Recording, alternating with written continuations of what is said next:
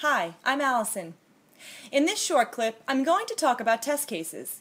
I'll explain how test cases can save your company's reputation and show you how you can create test cases in just a few minutes. So why do we need test cases in the first place? Test cases have an important role in protecting your company's reputation. We're all familiar with software products that are released to the market with critical bugs that are later being discovered by the clients. This can be very embarrassing, but also can cost your company a great deal of money and even hurt people's lives. Let me give you two examples. The infamous iPhone 4 bug was estimated to cost Apple $175 million for free cases in addition to multiple class action lawsuits filed by thousands of disgruntled users. The 2003 Northeast power blackout was caused by a software alarm system failure.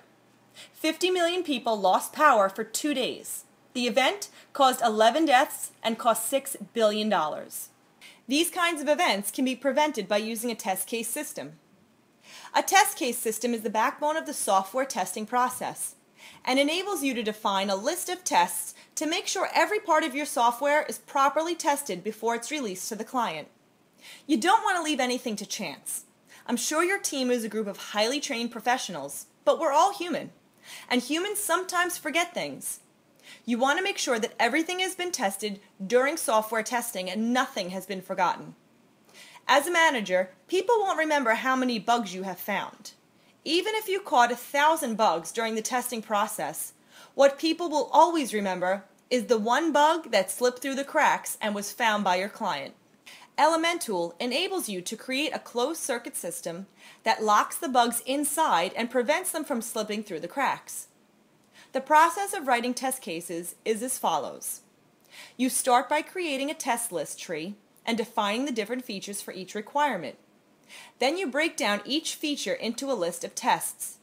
When you're doing this, you want to think about all the ways that people might use each feature and then look for places where it could potentially fail.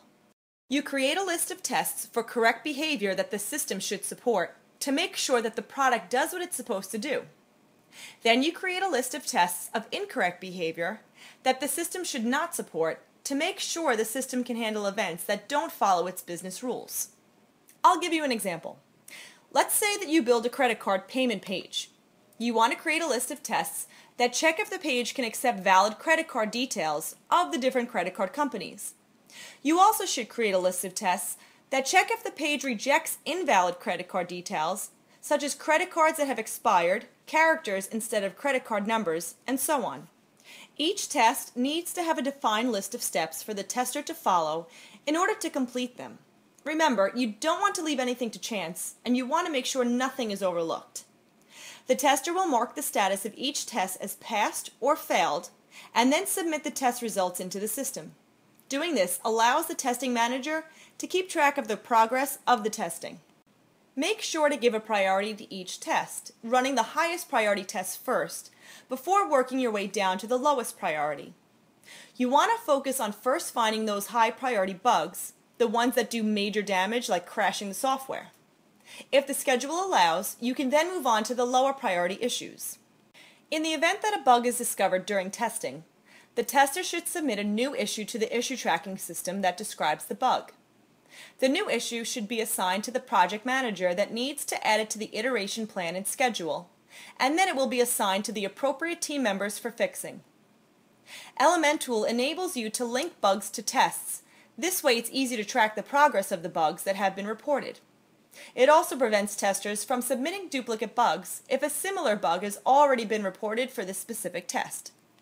So that you can protect your company's reputation by always finding bugs before your clients do, I'd like to offer you the test cases and issue tracking software right now for only $119.99 a month. Added to this, I'm going to give you 2 extra services for free.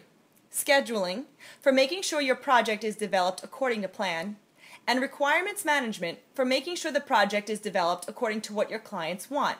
So click on the button below and upgrade your account now.